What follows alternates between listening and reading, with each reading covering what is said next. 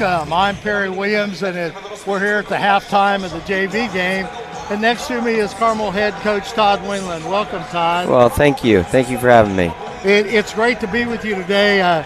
Several years back, around the 2013, I spent some time in northern Hamilton County with you when you put together a great basketball team that went to the state finals that year. And really, with that small town up there, it rocked for a while, didn't it? Yeah, that was a lot of fun.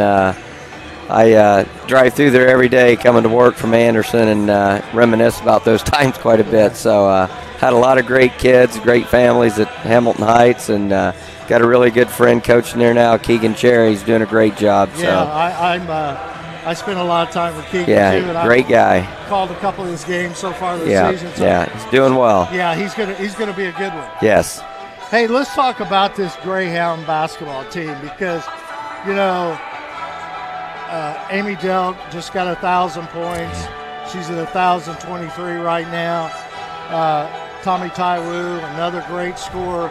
But this team is much deeper than those two players. Oh, absolutely. You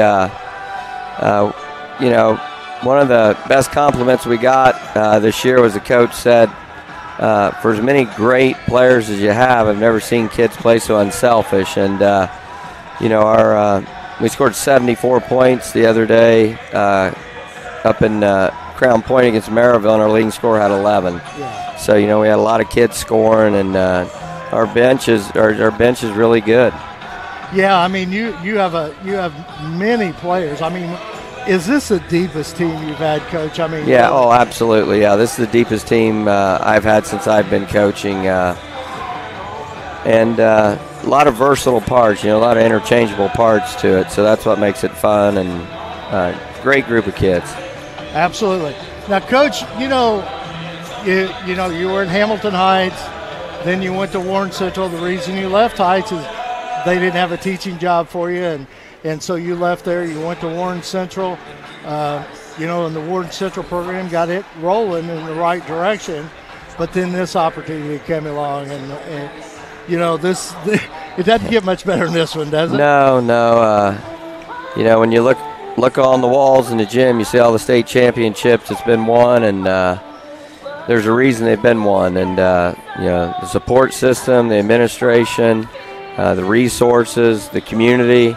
You know, they want to win, and you know, I want to win too. I'm a really competitive person, and it's been a great first 3 years. In this fourth year, it's, you know, we really feel like, you know, we have the talent to do it. So yeah, you know, that in looking, I was looking at numbers today. In fact, you know, that first year you were 17-8, but you know, the last 2 years you've been over, you know, 20 game wins. So. But this season looks like you're heading in the right direction again. Yeah.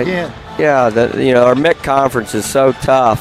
I told a guy, a good friend of mine the other day, I said, winning the MIC is probably tougher than winning the state for us because you don't have to play them all in a row, you know, to win a state. But our sectional is really tough with Hamilton Southeastern in it, and then the regional, you know, has always been difficult for us to get out of. So we're just taking it one game at a time right now, and hopefully, you know, we can advance when we need to advance. You know, Coach, I was looking at the schedule today. You've already beat 3 top 10 teams, okay, in Homestead, Heritage Christian, and Zionsville, and it doesn't get any easier. No, I mean, no. And we'll be there Friday afternoon when you play Southeastern, who's right now ranked number 4. Right. And the Parish girl is the real deal. It's a sophomore. Great player. She's got good length. Yep. Can handle the ball well, and then you follow that up with Lawrence North. Right. And then you know, if you look after that, I think it's Warren Central, and then we go to Chicago and we play the best team out of Chicago. That's got a girl that's missed basketball in Illinois as a sophomore. Yeah. So you know, I think that's the only way you get better is to play the best competition you can play, and you know, we embrace that, and you know, we look forward to playing the great teams. I had when I was looking at the stats today, I had to think to myself, you know, Coach, the only team you don't play out of the top 10 is for right now is Jeffersonville is number 9. Right. because you'll see East Chicago Central, who is 7-0 right now in the Hall of Fame Classic, possibly them or Zionsville. So it's got to pick your poison, and you play Martinsville in that opening round, which is ranked number 17, and then of course you're going to North Central, okay, number 2. So it just keeps going. You want me to stop, right? Right. Murder's Row's coming. Yeah. So it'll be hard for people to argue you have a soft schedule. Right. Oh. No, we don't have a soft schedule, that's for sure. But a lot of coaches and administrators like to see their kids have success and go 15-5 or 18-2 on a soft schedule.